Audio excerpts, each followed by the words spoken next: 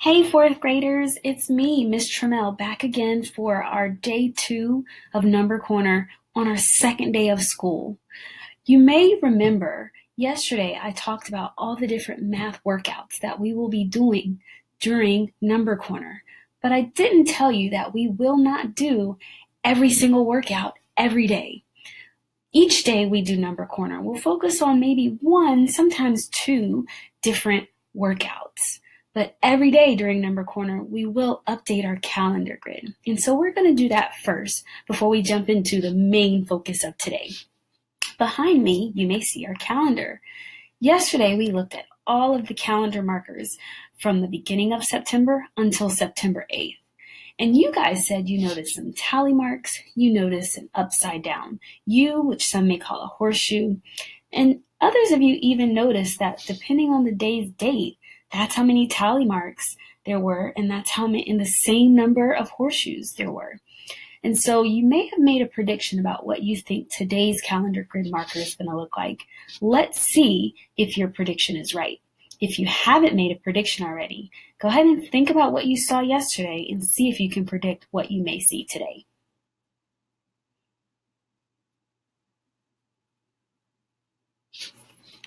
Okay, I'm ready to show you. So here's what we saw for all these other days in September. Today's September 9th, and here's our calendar marker.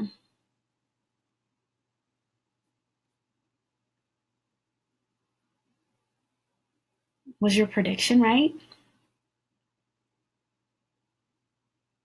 Yeah, there are 9 tally marks and 9 horseshoes. Tomorrow is going to be our big day to talk about calendar grid, and we'll discuss some of the other observations that you may have noticed and some of the other big ideas that we want you to know and understand for calendar grid for the rest of September. But today's focus is all about solving problems. So since we're talking about solving problems, what does solving problems mean to you?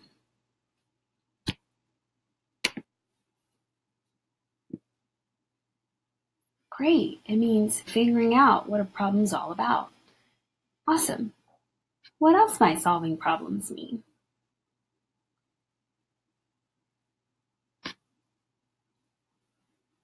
Could mean story problems, right? Anything else?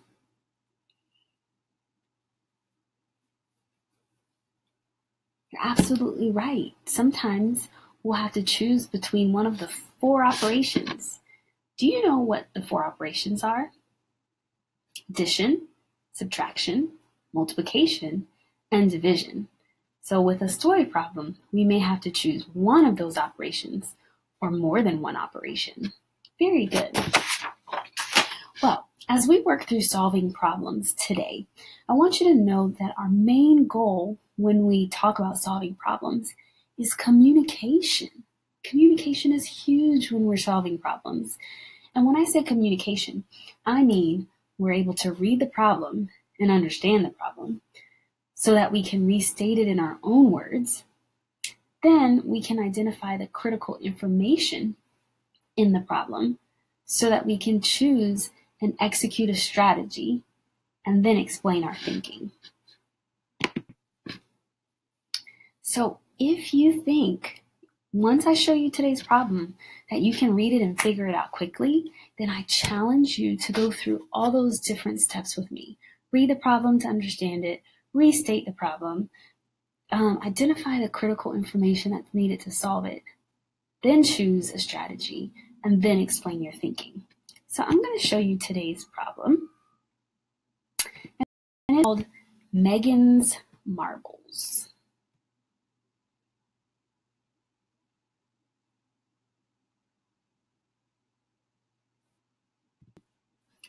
All right, I am going to zoom in for you guys. And I want you to take a second to read this problem silently to yourself.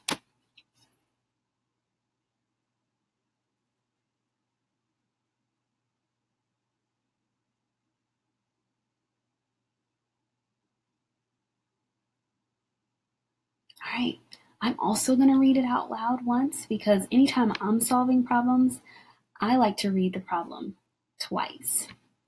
Megan is starting a marble collection. She has 14 marbles. Her friend Patrick has been collecting marbles for a long time. If Patrick has 9 times as many marbles as Megan, how many marbles does Patrick have? I'm going to cover up this problem, and I want you to restate it in your own words without looking at it.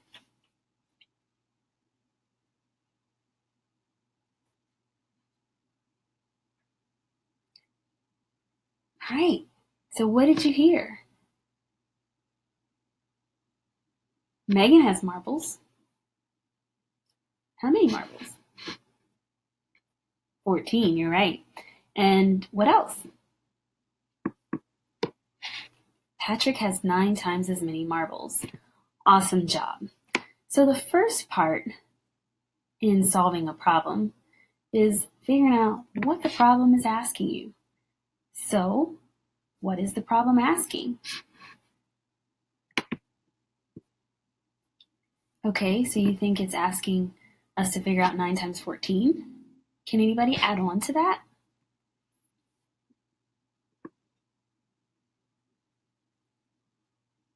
It's asking how many marbles does Patrick have, right? Anybody else have any other thoughts?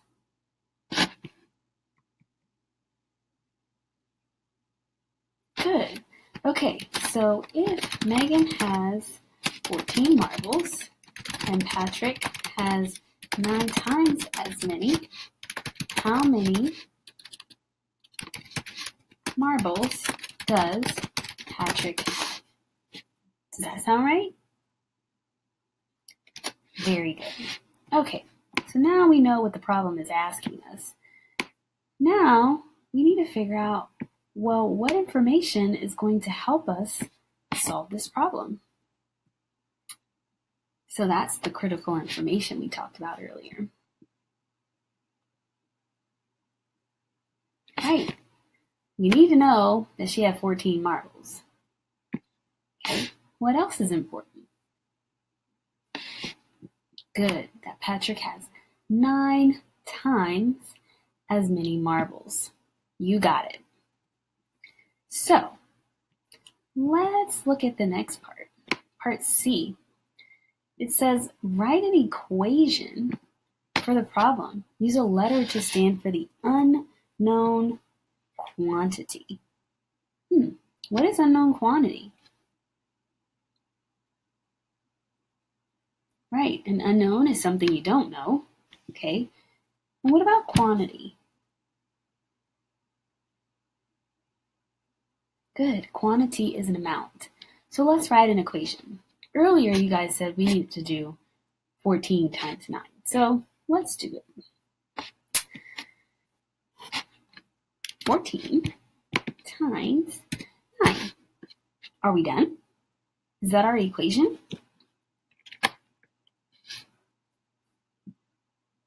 No, we need an equal sign? You're right. This would be an expression, but we need an equation, which means we have something, we have an equal sign, and then we should have an answer.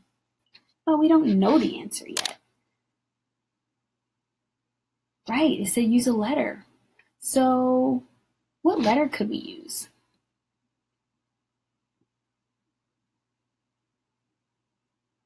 Maybe M for marbles? You got it. So we have 14 times 9, and I'm going to say equals M. We'll make that smaller. We can put M here. Now are we done with our equation? Okay, so what I want for you guys to do now is I want for you, if you have your Number Corner book with you, to go ahead and open it up to Megan's Marbles for Number Corner. If you don't have the Number Corner book with you, that's okay. All you need is a notebook or a piece of paper. And so if you're using a notebook or a piece of paper, title the top of your page Megan's Marbles and put today's date, which is September 9th, before we move on to the next step. I'll give you a moment to do that. Okay, if you're still not there, go ahead and pause this video until you're ready to continue. If you're there, great job. The next part, it asks for us to, let me make myself smaller here.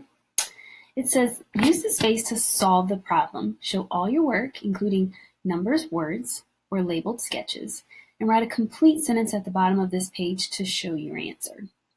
And so now is when I'm going to invite you guys to work this problem out on your own. If you're ready to work it out on your own, then I encourage you to pause this video so that you can give yourself time to work it out before we discuss it. If you've read the problem, you've thought through it, you can restate it, you can find the critical information since we did underline that, but you still need a little help thinking through it, then you stay here with me and I'll be happy to kind of walk you through what I might do when I'm solving a problem like this. Okay, good luck if you're working on it by yourself.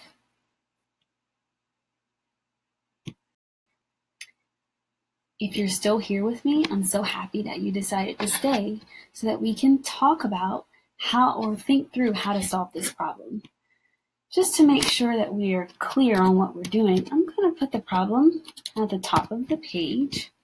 We know that we're doing 14 times 9 equals M, which is for marbles. The question asks for us to figure out how many marbles Patrick has, and we know Megan has 14. So, if you recall, the question said, show all your work, including numbers, words, or sketches. So that's exactly what I'm going to do. I'm going to create a sketch. I know 14 times 9 means that I have 14 9 times.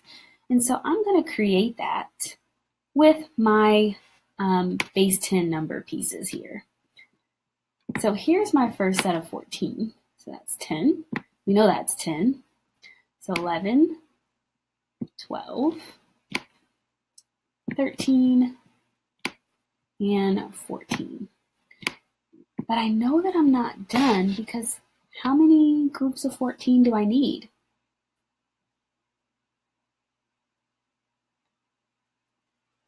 Right.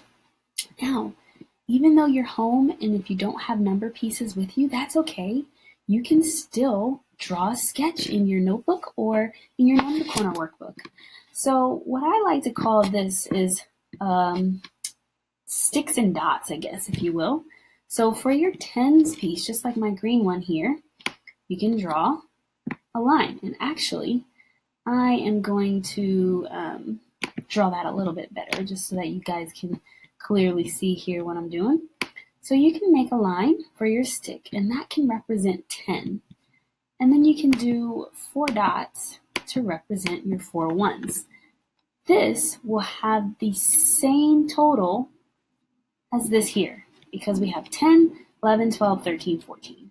We have 10, 11, 12, 13, 14. So both pictures represent 14, even if you don't have those number pieces at home to work with, okay?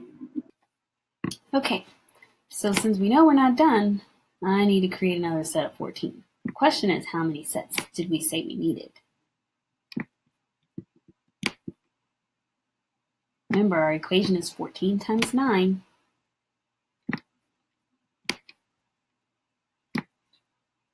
Am I done? No.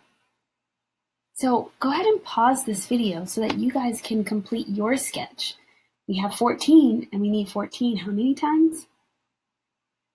9 times, you're right. Go ahead and pause this video.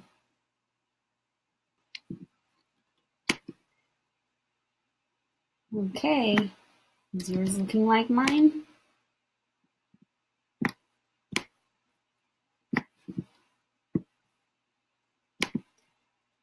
So how many groups of 14 should we have? 9. Just double check your work just to make sure that you've drawn 9 groups of 14. So yours may look like what I'm kind of doing on the side. Since I'm using base 10 pieces, you're more than welcome to use your sticks and dots.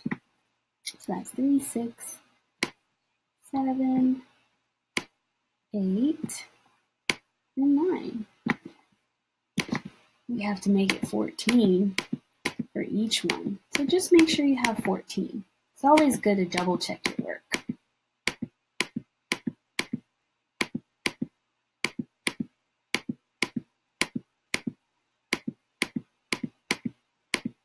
If you made it this far, great job. You now have a sketch or a model to help you solve this problem.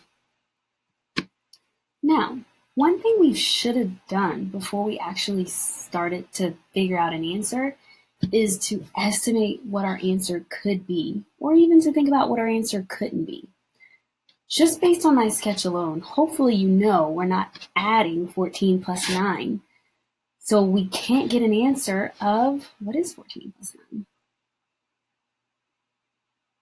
23, right. Our answer couldn't be 23 because we're not adding. And here we have a model to back us up. So if our problem is 14 times 9, our answer should be around what?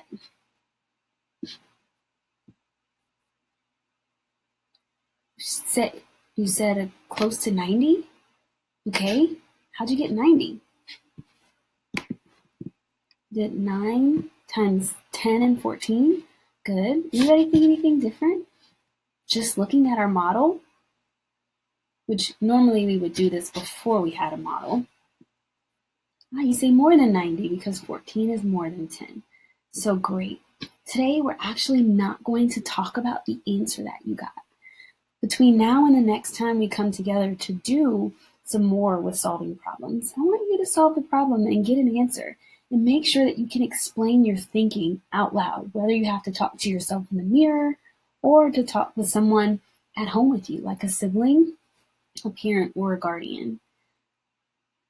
When we come back together, we will talk through some of the strategies that you could have used to solve this problem.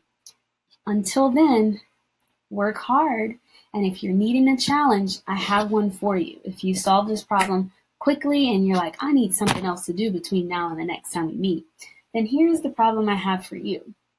If Patrick has 9 times as many as Megan, and Patrick has a friend named Elise, and she has 4 times as many as Patrick, how many marbles does Elise have? I'll say that one more time. If Elise has 4 times as many marbles as Patrick, how many marbles does Elise have? Remember, that problem is completely optional. If you're looking for something else to work through, and you need a challenge, then that's the challenge for you. Until then, work hard, use the model to solve your problem, and we'll talk about it the next time we meet to do solving problems during Number Corner. Thank you so much for making the effort to participate and keep up with me today. I appreciate it. I hope that you have a great day, and I'll see you tomorrow for day 3. Bye.